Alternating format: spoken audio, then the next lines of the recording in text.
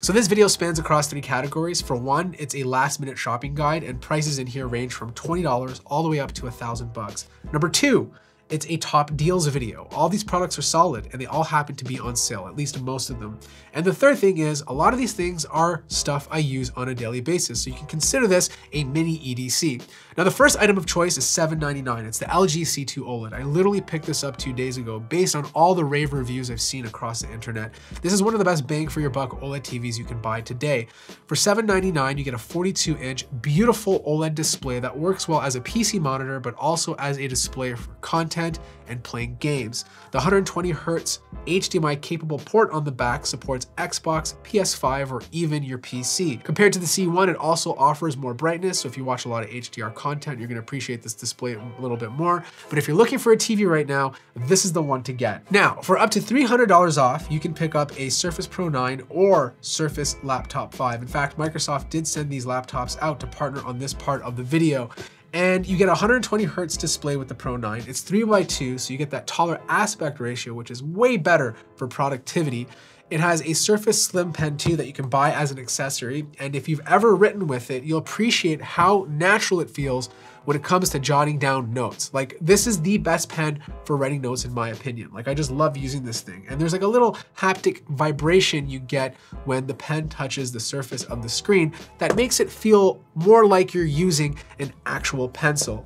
Now, you do have to buy the keyboard as an optional accessory, but with the $300 off, it should circumvent that. And if you need a 2-in-1 experience, this is one of the better ones that are currently on the market. Now, if you don't need this style of laptop, and you want something a bit more traditional, then go with the Surface Laptop 5. You're not gonna get the 120 Hz display, but you're gonna get a more traditional style laptop. They did a really good job of how this touchpad feels. It's a lot more spacious than what you'd get on the Surface Pro 9. It too has a 3:2 aspect ratio and very good strong single core performance. Both of those laptops have really good battery life. And this year, you finally get Thunderbolt with the Surface Laptop 5. So if you want to bring it home and connect it to an external GPU, you absolutely can. Now, the best phone of the year, in my opinion, is the regular Pixel 7. This came out for $599, but right now it's $100 off for $499. You're getting a true flagship experience for under $500. That's insane, okay? And I've been using this on and off since it came out, and I'll be straight up with you. This feels like the perfect size in your hand. 6.4 inches, it doesn't feel as big as 6.7 like the Pixel 7 Pro or even the iPhone 14 Pro Max. The screen is still big enough that you don't feel like you're looking at a small display. Sure, you lose out on the telephoto camera and you only get 90 Hz instead of 120 and slightly less RAM, but in terms of actual performance and consistency, it doesn't feel any different than the more expensive Pixel 7 Pro. Plus the edges are completely flat, so it gives it a slight boost in terms of typing experience compared to more traditional edged displays. All right, let's drop it down to 30 bucks. There's a lot of overpriced rip-off water bottles on the market that are supposed to filter your water. This one from Brita is $30 and it does the job. Stainless steel, so it keeps your water cool up to 24 hours, holds 20 ounces. You open it up by pushing this little button. You have a little straw on top that you can suck on.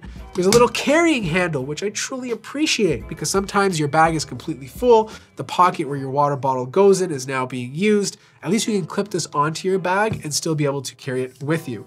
Now, the filter is right here. Like, you open it up and then you unlock this, and then this comes off, and you're supposed to change this every 2 months or up to 40 gallons. So I guess whatever comes first, or it really depends on how often you use it. If you travel and you go to school, just buy one of these because a lot of these places are being filtered with chlorine, and this helps reduce that taste and odor. Now, this is what I call the Swiss Army of cables. It's basically a little storage device that has a multitude of cables. Every single cable you can think of for your phone or laptop is inside of here. You have a 22-inch USB Type-C cable, and then you have a bunch of adapters. You have a micro USB adapter, you have a lightning adapter, you have a USB-A adapter, you have a slot for your nano SIM card if you carry extra nano SIM cards with you.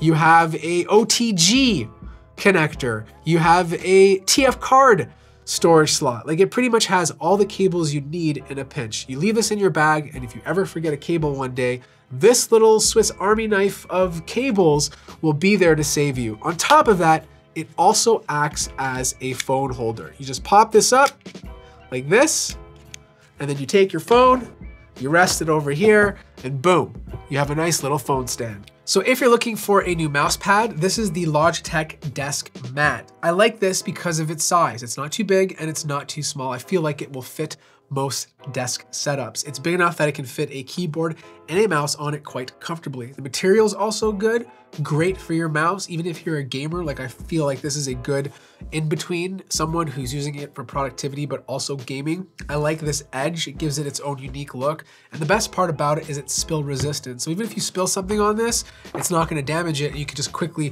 throw it in the wash.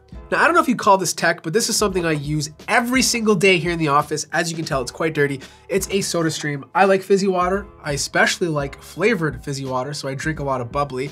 And this is just so much better to have than going out and buying physical cans all the time. When you gotta go buy physical cans and you're drinking them on a daily basis, you end up going to the recycling bin more than you have to. On top of that, it just adds more e-waste to the environment. Plus, over the long run, using a soda stream is actually cheaper because you can swap out the canisters at your local grocery store and they'll give you a discounted price if you return them. Now, if you're looking for earbuds, I highly suggest the Samsung Galaxy Buds Pro, not the second version, but the first version. Right now, you can pick these guys up for $99. That is a great deal for these earbuds. Not only do they sound fantastic, they're also water resistant, they have good microphone performance, and they also have a voice detect feature, which means if someone starts talking to you, it'll automatically dim the sound so that you can have an actual conversation.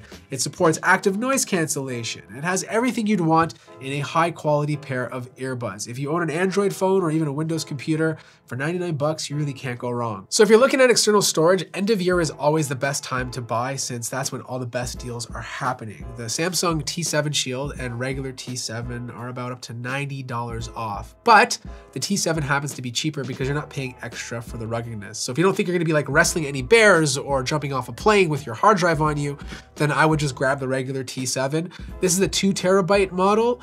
They do support up to 1,000 megabytes a second for read and write. I've personally used these devices for video editing and I've never had any of these things fail on me. Now, this is part of my everyday carry. This stays in my bag at all times. This is a USB-C GAN charger. It charges up to 140 watts. I no longer carry my laptop charger. I no longer carry my phone charger. I just carry this. And on the back, you get 3 ports. You have 1 USB-A and 2 Type-C ports. So this is capable of charging my laptop and my phone plus another device at the exact same time. And look how small this is, right? Like, this is smaller than Apple's MacBook Pro 16 charger. And that charges at a lower wattage than this guy. So if you want to get rid of all your cables and travel a little bit lighter, I highly suggest one of these things. You might also want to pick up a Type-C cable. I'll place the link to this one in the description down below. But this is a very long one that supports up to 100 watts of power delivery.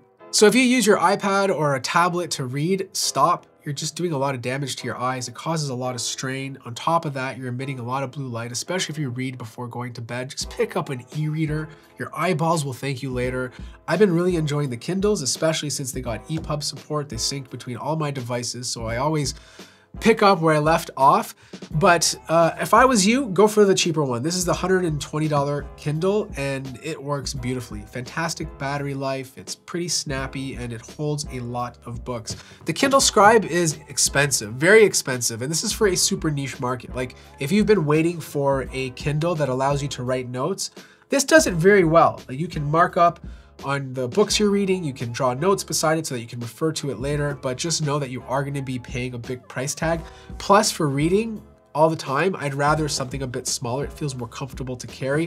This is just significantly bigger, so it really depends on the type of person you are. And finally, for $19.99, I really suggest a Google Chromecast. Not only does it make a good gift for somebody else, but it also takes a dumb TV and turns it into a smart one. It gives you access to all of your streaming services. But the cool thing is a travel hack. Keep this in your backpack when you travel or go to a hotel, because if the hotel TV doesn't have anything you want to watch, you can connect this to the back of one of their HDMI ports and have access to all your streaming services that you pay for. Anyways, that wraps up this last minute shopping guide / EDC, some top deals. If you want to purchase any of them, there'll be links in the description down below. Happy holidays, happy new year. Like the video if you liked it, subscribe if you haven't already, and I'll see you guys in the next one.